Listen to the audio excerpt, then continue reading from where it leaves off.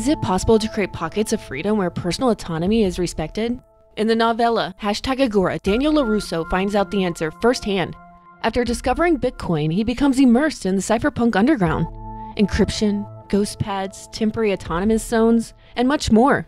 He learns the benefits of freedom, of these tools for self-liberation, and how truly free individuals could conduct their affairs outside of the servile society.